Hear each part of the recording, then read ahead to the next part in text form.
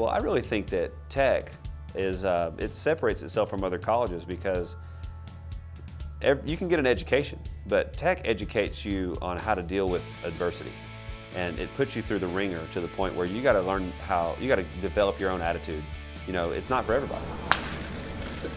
Golf is so great because it teaches you so much about character and integrity, and along the way, you know, you have a chance to give back to golf, and Tech certainly, you know, I earned a scholarship at Georgia Tech, which is, you know, phenomenal that golf could afford someone that, and I use that Tech head cover to remind me, you know, of what that was all about. I think it's about passing the baton in a way. You know, when I came to college, I knew that I was stepping into some big shoes.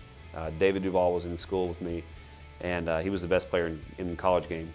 So I knew that I was going to learn from him, and that the pressure was on me to step in, maybe not to step into that role of being the best player in college, although I ended up getting there my senior year. But the pressure was on to carry on with what he was doing, and then after me, those guys had the pressure to carry on what I did and what all of our teams did. But the team unity definitely is alive when you have the passing of the baton down from team to team.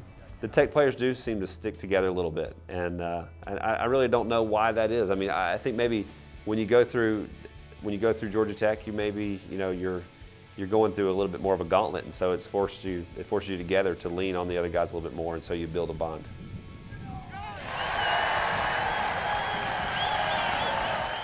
And so I think Tech taught me a lot about how to deal with things in my career that had come up outside the golf course, more than just how to play par fours and par fives, but how to deal with stuff that life throws at you.